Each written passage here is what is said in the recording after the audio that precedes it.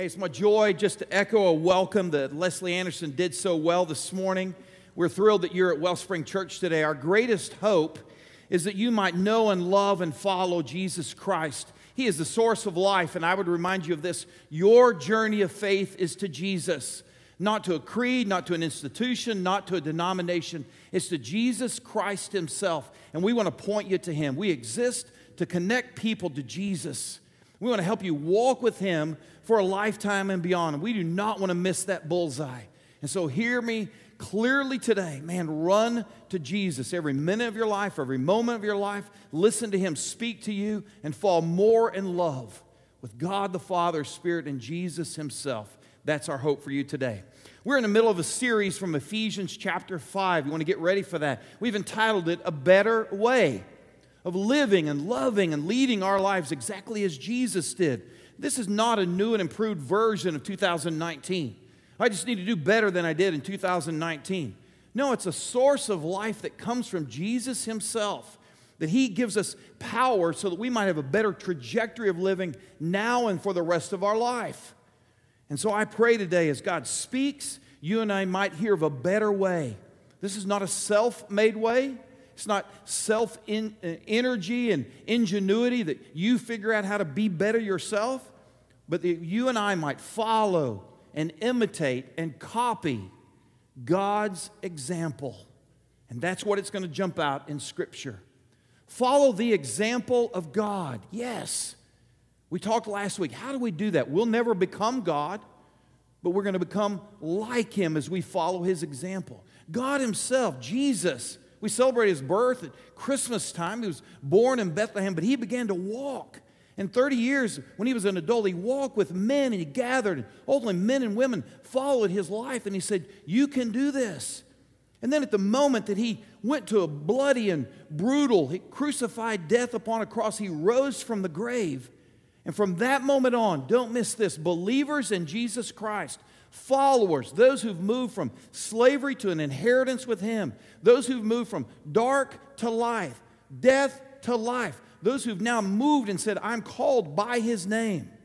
Christ Himself places His DNA in you by His Holy Spirit. You have the capacity of God within you by the very nature of who God is and what He did. And so we don't want to miss that today. And so I pray that you might live fully forgiven. So many of you need to be set free from whatever is going on in life and live a life of freedom and live a life of power and live a life of no regrets and no retreats. And I pray from this day forward you never look back and you'd walk with Jesus in a better way. Hey, in honor of God's Word, let's stand. And we're going to read together. I will just point out the truth of today. You can watch it on the screen. You can read it from your notes. I'm going to give you a little primer and go back to the two verses from last week.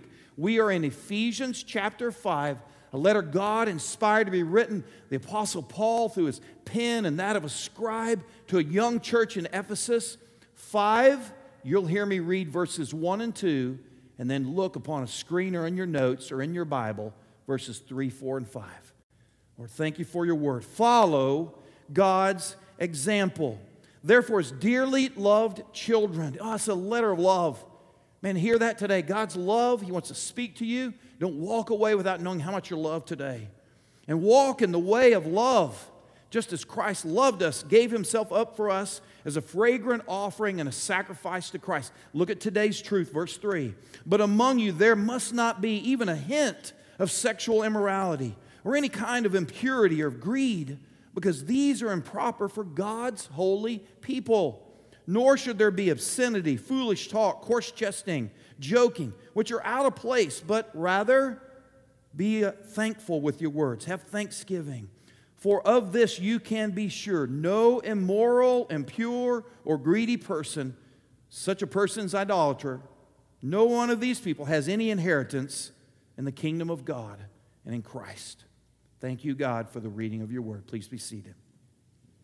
All right, let me unpack this. Ephesians is a circular letter. It's written by God, inspired, and Paul penned it. It's a letter that was sent to Ephesus, and so all of the believers near and around this dynamic city were getting this letter, and they're unpacking it, and they're reading it in small groups, maybe like a life group that you're involved in. Let me encourage you to be in a life group. You're going to open up this letter for the next 6-8 weeks, then your life group leader is going to continue to lead. But you can imagine being in someone's home listening to the Word of God, listening and praying, God, guide us, speak to us, and it becoming alive because the Word of God is living and breathing and active. Ever since God inspired, it's alive. It's alive then, 2,000 years ago. It's alive today. And we say it all the time. We want to get in the Word of God and want the Word of God to get into us. And so as this letter was being passed around, people are hearing how to live.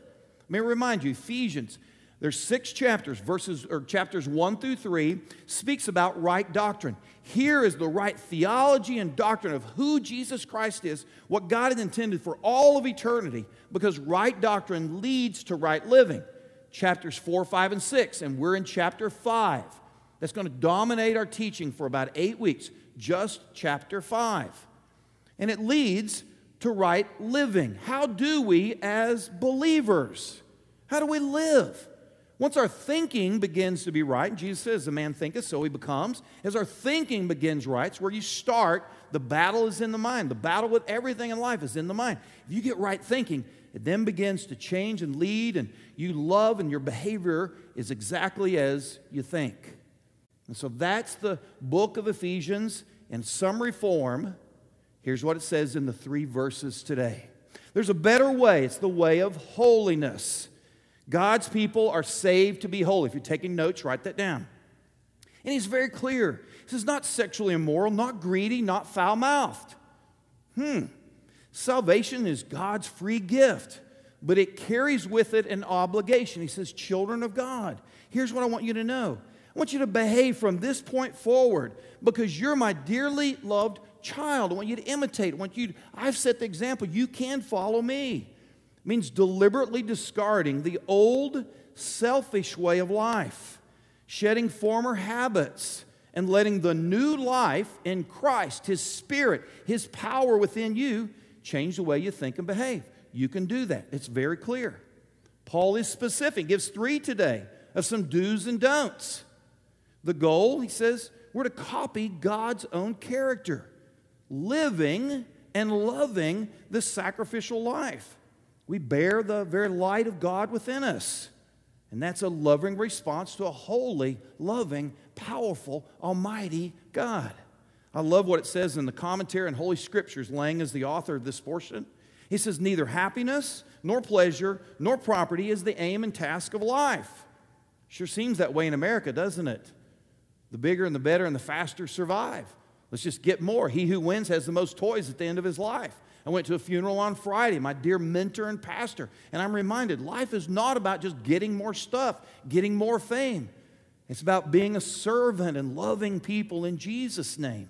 And the Scriptures go on to say, it's the formation, the character of our life, the very stamp of God's image received in creation and renewed in you and I the moment that we're redeemed. That's the goal and task of life. Here's the second thing that jumps off. It says, don't get close to sin. This letter is very clear. Have a zero tolerance.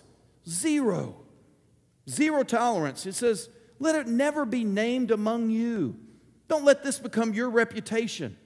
Let's be clear. There's nothing new under the sun. The last 5,000, 6,000 years, humanity, that's all of us and all the billions of people who ever walked this earth. We all are faced with lust, immorality, greed. It's all the time. We know that. We're honest before the Lord. We're broken. We know that. He says, this is not an absence of temptation. That's not going to stop. It's going to continue. But I'm going to challenge you as a dearly loved child of God. Make a commitment to purity. Make a commitment to holiness. And he says, so never. He uses a very strong superlative here. Never. Woo! That's a strong word, yet that is the mandate for believers, children of God. Look at the third one. Watch your words. Choose gratitude over attitude. In fact, while we're talking about language, look what he says. God's children shouldn't be obscene, foolish, even jokingly rough or coarse or sarcastic to others. I love from Zondervan's Handbook of the Bible, it says this: the self-centered vices in conduct and speech are the opposite of self-sacrificing love spoken about in verses 1 and 2 when Jesus gave his life up for you and I. It was a fragrant, it was an offering of praise before the Lord so that you and I might have life. It's just the opposite of that when our language is inappropriate. Improprieties of speech. I want you to look at these words, and if I were to share the Greek, here's what they mean. The word obscenity in the Greek means shameless talk and conduct. The word foolish talk means just stupid words. How often have you said something and go, oh, I'd like to take that back. That was just stupid. We all know that. Coarse jesting. Sometimes we go too far, kidding around. It's vulgar, frivolous, is what the Greek says. And Paul says that's out of place for Jesus' followers.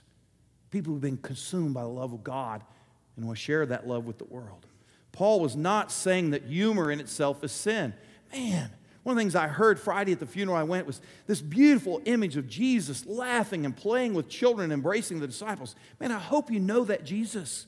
I hope you know the Jesus that loves you and wants to grace and give you mercy and wants to walk with you and give you images of going through life laughing and enjoying the mercy and the goodness of God. But many of us would say, wow, as I'm laughing, it gets out of hand. And he says, what's wrong is when we use our words to destroy or tear people down. Many of us, sarcasm's our heart language. Maybe we need to change your heart. Look at the last thing the Scripture says today. There's no inheritance for idolaters. Now, I'm going to unpack this just briefly. I wish I could take an entire sermon, but let me offer this. Paul is giving a warning here. And he gives a warning, and he says, let's not miss this. He says, this is not a statement about salvation, but rather identification. And here's the warning. He's trying to warn those who've never repented, who've never said, I need, by the grace of God, to have faith to follow Jesus Christ, consume me as Lord and Savior, and I'm a new creation in Him. So people who that has not happened to, you've not repented, he says, you rather want to identify. You want to be known by being impure, being immoral, being greedy. And he says, for you, man, there's no inheritance in the kingdom of God. For those who are known by that and want that. He says, wow, you better check your heart. And so he makes a statement here, and he says, believers are not idolaters. And we shouldn't act like them, because that's what the idolaters are. Idolatry, listen to this. Those who identify as sexually immoral, they're impure in their thinking, their speaking, their behaving, their greed, their desires. That's rooted in worshiping the creation. I have a hunger, desire, pursuit of the creation more than the Creator. And I want what I want, when I want, for my pleasure, and no, He can't speak about it. You've just made all of that an idol. And God says, you're not going to inherit the kingdom of God. Ooh, a lot said in these few brief passages from God's Word. So before I say amen and go home, I want to just unpack a bit. And I pray you hear God speak love to you and possibly conviction, freedom, an overwhelming sense of guilt, and a reminder you can release that guilt at the foot of the cross and by His grace. So why would living this way, not immorally, not impurely, not with words that are coarse and rough and vulgar, why is greed not the way we want to live? How is that a better way? Why would you want to live that way? Ask yourself that question.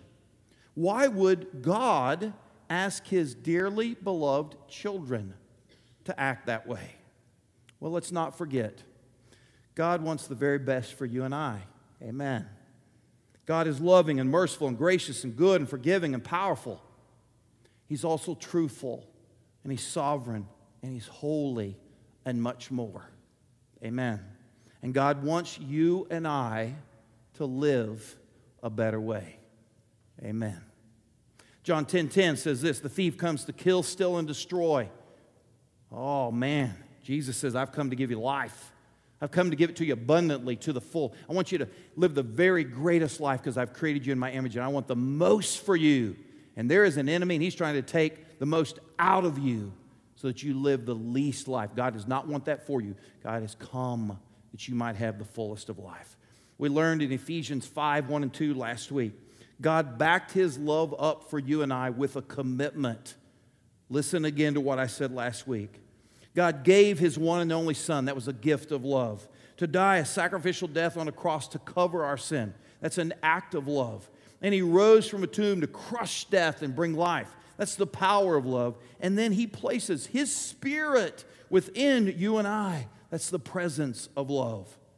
So Paul is going to use here in these few verses a grammatical method. Any English teachers in the room today? Any school teachers who went back to school? You've been back a week. You're counting the days down till summer break. All right. All right. A couple of you here. All right.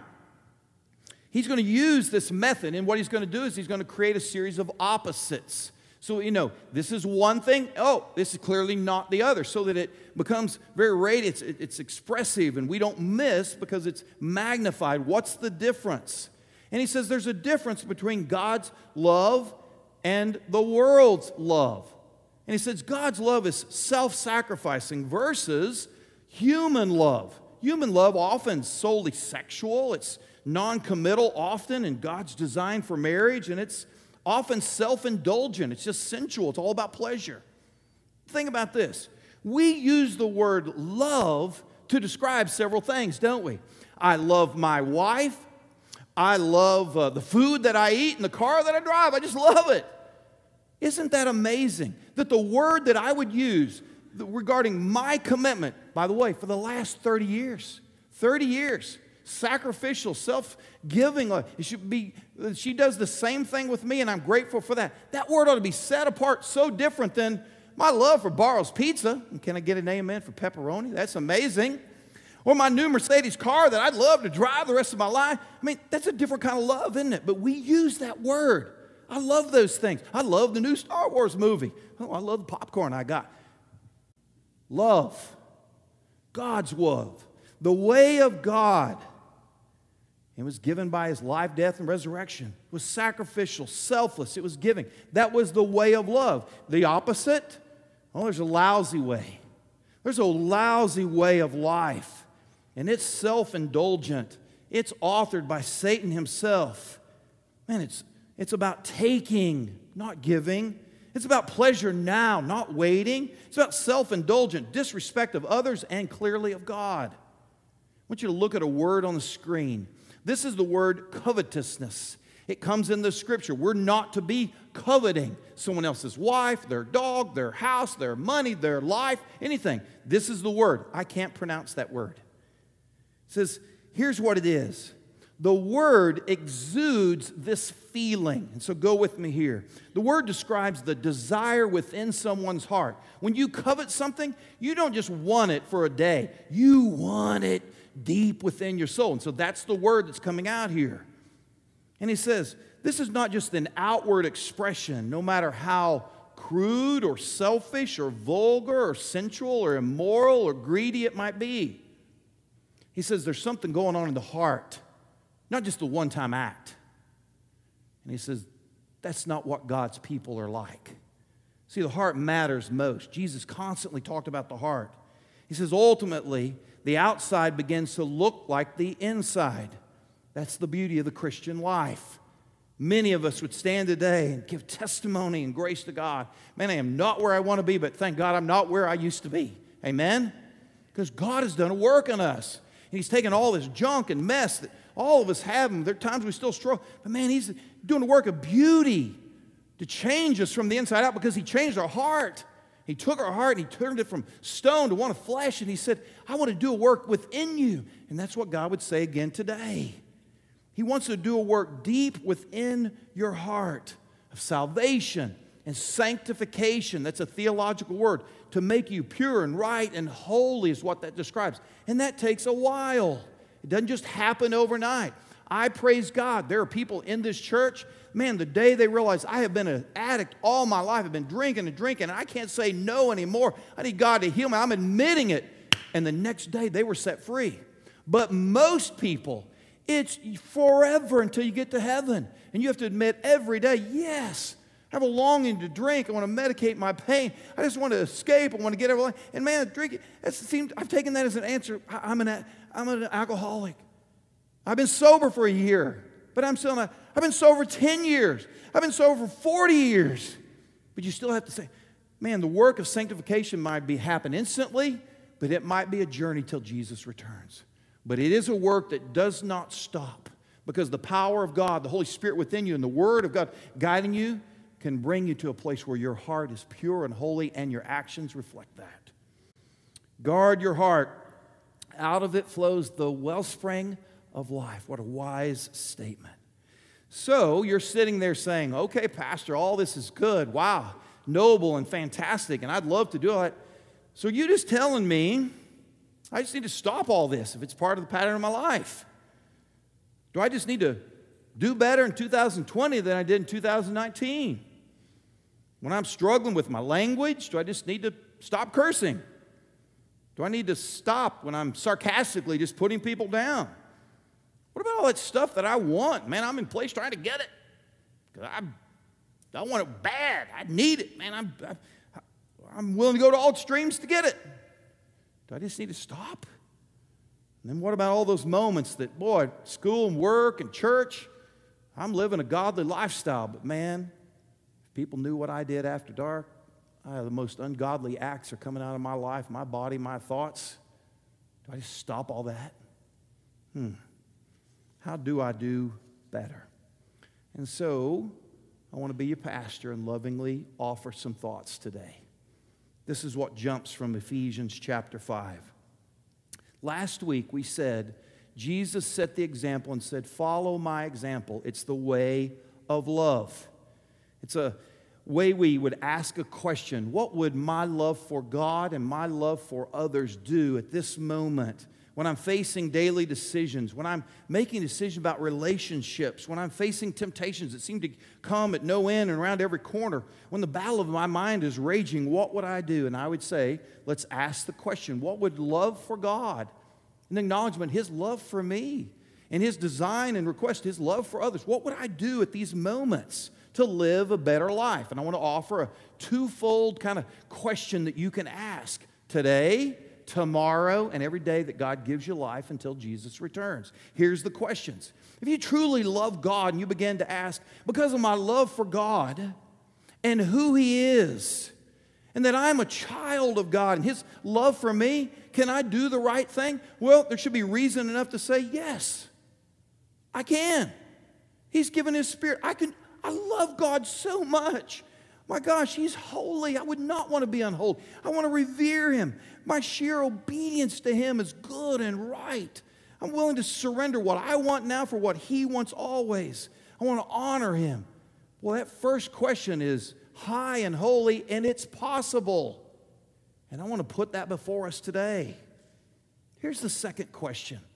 Man, because of God's love and His love for people and my desire to show my love, Jesus seems to clearly say it's equivalent. Our measure of love for God is how we show that love and live that love out in our marriage, with our children, with the teachers, those in authority in my life, with those that I work, for those who I defend, for those that I embrace in one-time moments at the grocery store or the movie theater. How do I love? Well, each person is made in the image of God. So respecting and loving, God would say, show your love now. How would you live a better way in those moments? Let's use lying for example. Why should Christ followers tell the truth and not lie? I want you to just think about that. Why should we tell the truth? Well, first, God commands it. God commands, tell the truth. And so if we love God, we'll obey. Right? I mean, it's that simple. If we really, really love God, and if we love God and know of His love for us, we're going to love others. And why is telling the truth an expression of love? I'm going to borrow some language from a book called Irresistible. It's written by Andy Stanley, a pastor in Houston. He says, or in Atlanta, he says this. First of all, lying dishonors the person to whom you told the lie. Lying says that protecting me is more important than honoring you. Ooh. Lying devalues the recipient. See, lying says you're not worth telling the truth. Ooh. Lying breaks the relationship. Relationships are built on trust. Anybody that's been in a relationship knows that. Man, if you have no trust, you got no relationship. And lying cuts in half the relationship. It breaks it. It destroys trust. And so when you ask, why should children of God not lie? God commands, and we can end right there. Yes, loving God. But look how much it damages people who are made in the image of God. For Christ's followers, words like honor and value and worth and relationship, they mean something, don't they? They mean something.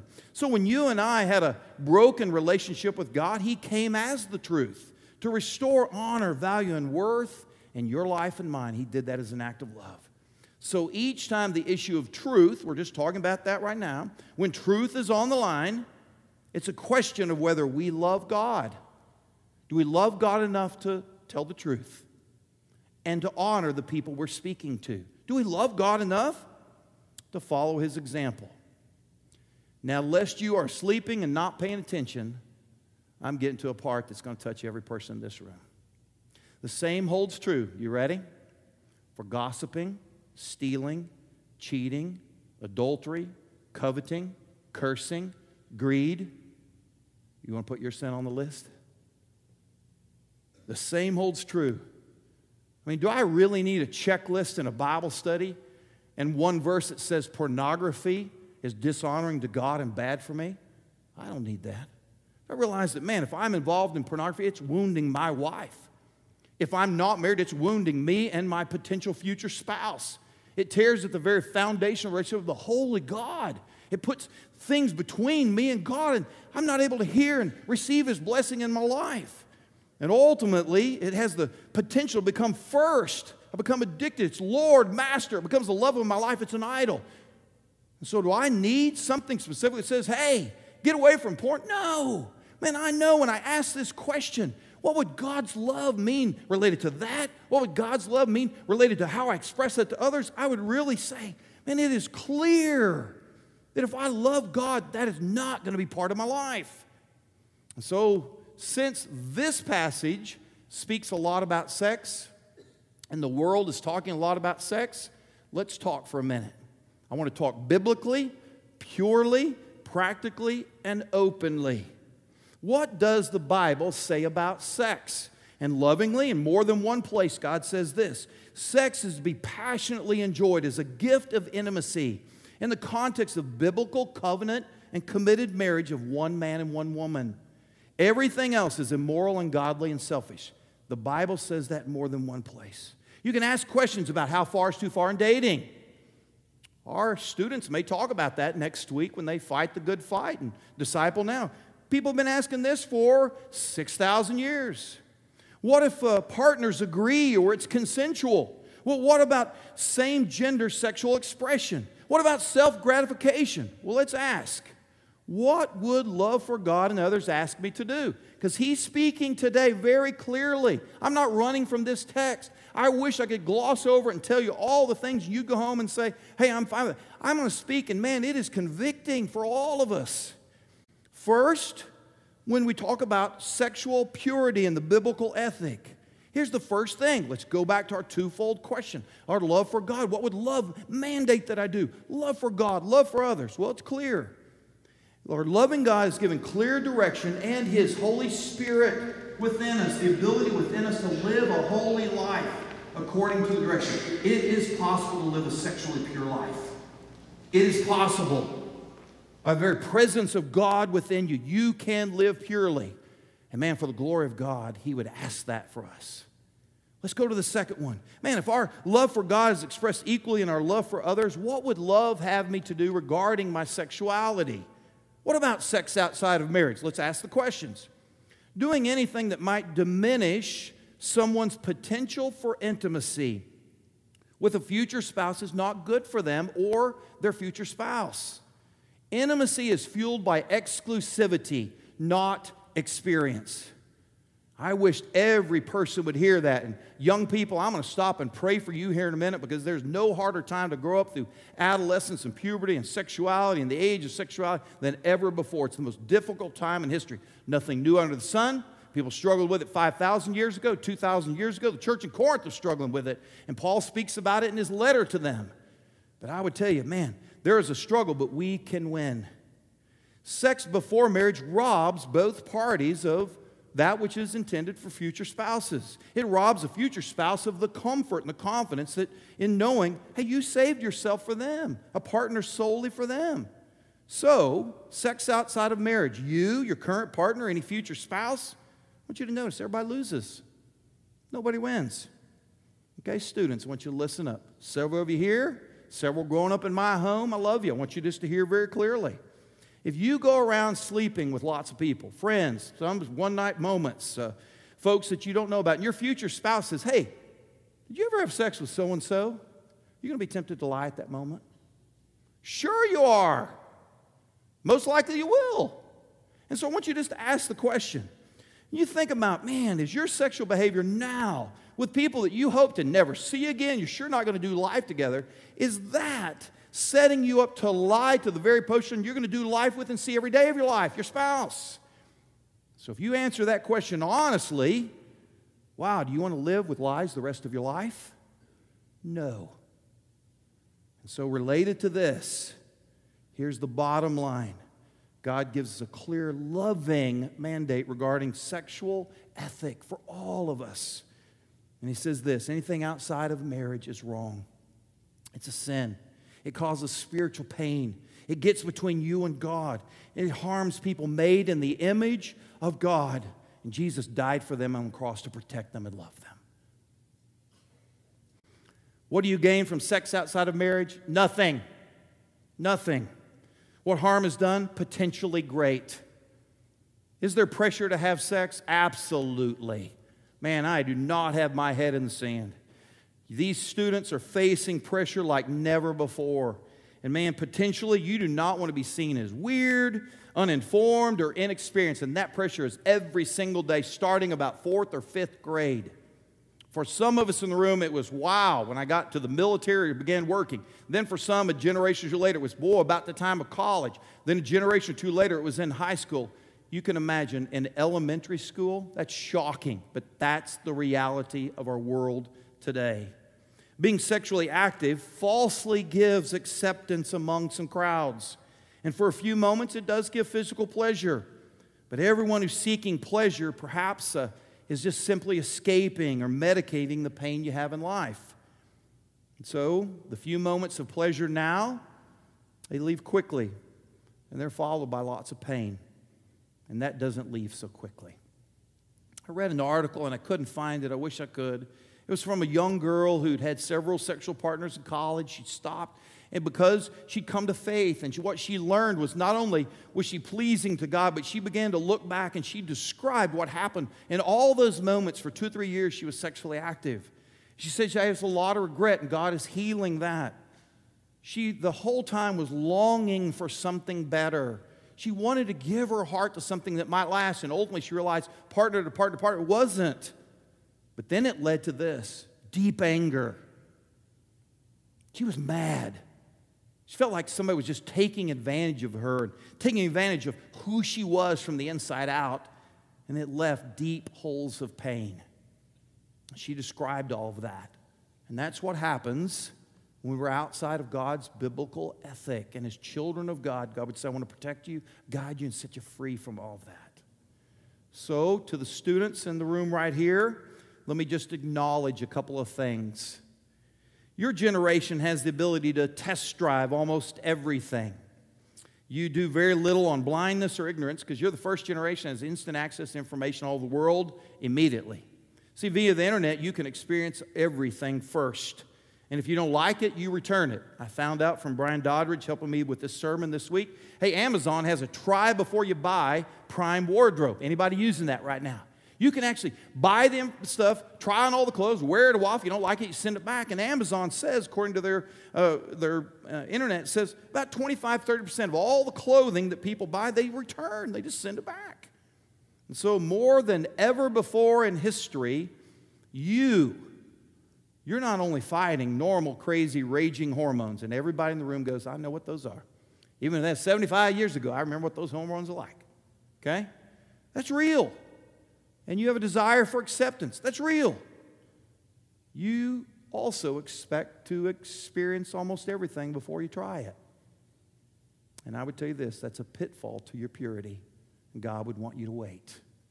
God would say, hold on. There is something better.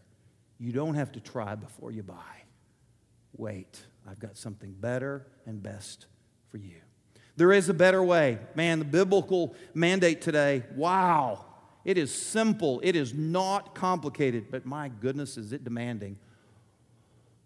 It is very demanding. It will require the power of Christ in you to have victory and to be obedient. It will require that. And so I'm going to stop for just a minute and do two things. I just want to pray for our current students and generation that God would give them power. And all of us, your parents and grandparents, be aware and be prayerful for the days ahead. And then I'm going to say something to us as children of God. Let's pray. Father, I just want to pray for this generation amidst all of the pitfalls that they face. Man, the one regarding sexual purity is just overwhelming them. I pray you give them strength and peace and purity and guide their hearts and their minds and guard them in Christ Jesus and give them living power, Lord. And I pray that the enemy would not rob them. I pray that the enemy would not make them victims of any single thing. And I pray you give them victory. And I pray that in Jesus' name. Amen. All right, I want to talk to you just these final few minutes. I want to stop and say something. I've said it 3 times at Wellspring Church. I remember the first time I said it, we were at Mabel P., and I was about 30 seconds into what I'm about to say here, and there wasn't a dry eye in the room. There was just such a deep gasp, and there were some people that were so moved emotionally. And so I just say this with God's grace, and I pray His Spirit speaks. First of all, I am so sorry to every single person in the room who's ever been a victim. If you've ever been violated, if you've had someone break your heart, your soul, your body, and your mind, and I am so sorry. You've been in abuse of sexual, someone taking advantage, and I'm sorry. I'm also brokenhearted for many who bear the pain and the guilt because you took advantage of someone. You robbed the intimacy or the innocence of someone. And maybe even today you're addicted to sex or porn or your thought life is not pure. And that breaks my heart. As a child of God, He wants more for you. Well, the Bible says this, the thief comes to kill, steal, and destroy. Man, this is one area the enemy's had a field day with all of us, hasn't he? And so there should be much grace abounding because he's received much grace, can extend much grace. And God would say this, man, let Jesus do a work in all of us. So let me offer some hope and some healing and good news. You came today hoping to hear good news. Here it is. Man, look to Jesus. Look to Him and run to Him. We sang a song earlier about that. Let Him take all that you are and bring everything, your past and all that's happened, and bring wholeness and purity and completeness. Let Jesus restore the value and the beauty and the worth of your life. Let Him remind you that you're beautifully and wonderfully made. Your worth is priceless, and that God deeply desires a relationship with you. Oh, I pray you hear that today. If you were to ask this question, what would love have me to do right now? Let me offer 3 things. They'll be on your notes and on the screen. There is a better way. It's holiness in action. 1, confess. Keep a short tab on sin because confession is powerful and it works. Don't simply sweep the guilt or the conviction under the rug. Man, bring it straight to the Father, your sin, and agree with Him and then receive His cleansing. 1 John 1:9, if we confess our sin, He's faithful and just to forgive our sin, cleanse us from all unrighteousness. Oh man, it's like a spiritual bar of soap. Lord, I want that, make me clean, and He will. 2, consider seeking counsel if there's habitual sin in your life. Man, I marvel and I applaud men who are bold enough to say, I've struggled, Pastor, help me. And they're open and they're up front and they've sought counsel. That's the way to truth and freedom. Because here's the deal, Satan rules over dark spaces and concealment. Anytime there's sin in the dark, it's going to stay there till you bring light upon it. And so today, seek counsel for habitual sin. It may be as simple as confessing your sin to a brother or a woman to a woman, a sister. James 5 says, confess your sin one to another. You may be healed. It's typically it's better to simply confess your sin openly and seek forgiveness and guidance than for you to cover your sin, and ultimately it's discovered, and there's embarrassment, and there's pain, and sometimes great consequence. So I would encourage you, confess. Be part of the remedy and the redemption that God wants to bring in your life. And so wise people seek counsel. So if you need help or expertise from a counselor, a pastor, minister, then seek it. That is a wise thing to do. The shame is not in bearing your sin. I'm a sinner and broken. The shame is in burying your sin and living in bondage the rest of your life. God does not want that for you, and I lovingly want to help set you free. If somebody had a ball and chain, man, I'd do whatever it took to cut that off your leg and to set you free and not make you a slave. I would do that. And God's word is saying He wants to do that in every area of our life. Last thing, run to Jesus. Receive His grace. Respond to God's saving grace and move into the inheritance that He desires for you. And so identify with His Spirit, not with a reputation of impurity and greed and immorality. Run to Jesus. Don't run away. Run to Him. Let Him work on all the areas of your life and that might hinder holiness. Let Him radiate through you. Jesus is the source that brings life out of death, and His power is unending. He can clean up your language. He can turn your desires from covetousness and greed to one of blessing. And He can sure change a passionate desire for the things of this world to Him and Him alone, and the things that are out of this world. Is there a better way? Yes, there is. So even when we struggle with perfection, Jesus constantly says this: will you follow me and go in the right direction? So that's the real question today. What direction are you heading? What direction do you need to go in now? God would say there's a better way. It's my way of love, and it's a way of holiness, and I invite you to follow. Let's pray.